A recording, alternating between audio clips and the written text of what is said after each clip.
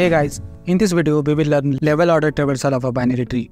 We will start by breaking down the algorithm step by step, then walk through an example to see it in action. I will also share some lead code problems you can practice to master this traversal algorithm, so stay tuned. In a level order traversal, we start at the root and move level by level.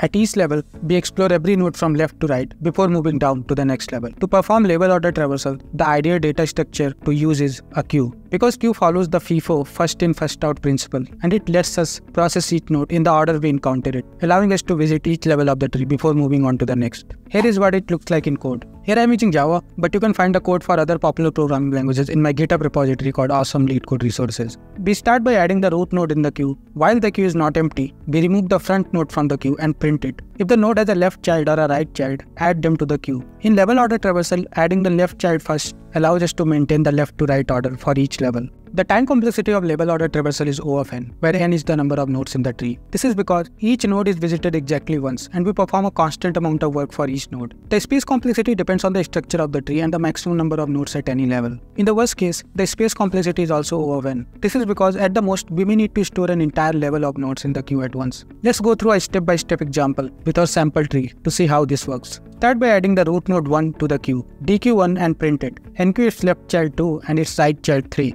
dq2 and print it, nq its left child 4 and its right child 5, dq3 and print it, nq only its right child 6 since there is no left child, dq4 and print it. Node 4 has no children, so we move to the next node in the queue. dq5 and print it. Node 5 has no children, so we move to the next node in the queue, which is 6. dq6 and print it. Node 6 has no children and the queue is now empty, so the traversal is complete. The level order traversal of this tree is 1, 2, 3, 4, 5, 6, just as expected. Now that you understand level order traversal, here are some lead code problems you can practice to apply what you have learned and master this approach. If you found this video helpful, you will also like my newsletter, where I write articles on DSA and system design every week. You can subscribe it at blog.algomaster.io. Don't forget to like, subscribe and hit the bell icon so you won't miss my future videos. Thanks for watching and I will see you in the next one.